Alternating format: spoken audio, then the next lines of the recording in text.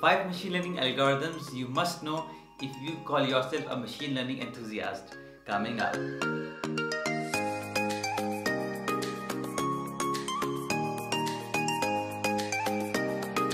Alright, let's get into the video. So all the datasets that I'm going to tell you now, I'll give the link in the description so that you can go on those links, have a look at them personally and start working on them. So let's talk about the first dataset. The first dataset is your California house prediction dataset. It's a very simple dataset. Your task is to find what will be the price of a certain house after you have studied and found a pattern between the given dataset. In most of the cases, you're going to perform linear regression on it. This does not have many missing values and you can straight away train your models. It's quite easy, it's not tough. So I would suggest you to first go with this California house prediction. The second one is of course going to be your credit card fraud detection. It is once again a very famous dataset but a little complex than the first one. It does have some missing values. Your task is to detect whether a person who's coming into a bank and he or she gives the details, how good the possibilities are there that he's not going to lose his credit card details and how odd are the possibilities that he's going to lose. You are given some certain data sets of previous users of that bank and you need to train a model and then give a judgment when a new person walks in whether he's going to lose his credit card details or not. It's quite interesting with this dataset and you should work on it. The third one that I would suggest is your iris dataset. Now this is a dataset most basically used for the classification. Your task would be to find the clusters from a given dataset. Now of course it is going to have 3 clusters, namely, if I'm not wrong, iris virginica, iris setosa and iris, there's one more flower. So this dataset has sepal length, petal length and some details of your flowers.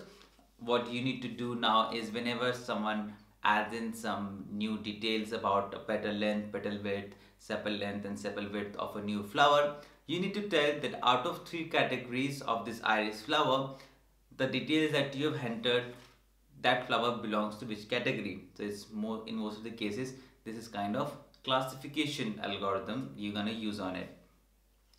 The fourth one is going to be, I believe you might have heard about it, it's your Titanic Dataset. Now in many of your Kaggle competitions you will find that people would suggest you to go to first and start working on Titanic Dataset. The reason I chose this Titanic Dataset on the 4th in the list because it's kind of not that easy dataset. It has many missing values and it has many features to work upon. Only until if you know the basics of machine learning and have a good knowledge on how to train a model, how to select good features and how to get an output, you're going to get a better results in Titanic Dataset. It's fine if you get started with Titanic Dataset, but it's gonna spend you a lot of time to understand on whether to select a model or not, whether to select particular row or particular feature in your model training or not. So that is why I have kept this dataset on the 4th list. Also, if you go online, you'll find many solutions and those solutions are quite complex to understand. Whereas the first one that I have given is the California house prediction is quite easy. It's totally fine if you want to get started with Titanic, but only get started with Titanic if you have very good knowledge or a decent knowledge about the machine learning algorithms or the feature engineering. But Titanic is once again a quite interesting dataset. Your task is to predict that whether a person will drown or not. Interesting, right? The last one that I would suggest you is the Amnesty handwritten dataset classification. So this is a dataset that has the handwritten figures of 1, 2, 3, 4, 5, 6, 7, 8, 9, 10 and 0. Your task is to train those images, and not actually images, those images are stored in a structured format. You need to train those images and actually understand how does the 5-figure looks, how does the 6-figure looks, and then pass a matrix. Okay, then pass a matrix and identify whether this matrix is a 5-figure or a 6-figure or 1-figure. It's kind of complex to even understand this dataset. Of course, the solution for this dataset is quite easy. There's no rocket science, but the main task in this dataset is to understand on how this dataset is created and how you need to actually evaluate it. Otherwise, the solution is quite easy. So those were the 5 algorithms. Oh, those were the actually 5 datasets that you must know. I'll repeat it once again for you. The first one was California house prediction. The second one was your credit card fraud prediction. The third one was Iris dataset. The fourth one was Titanic dataset.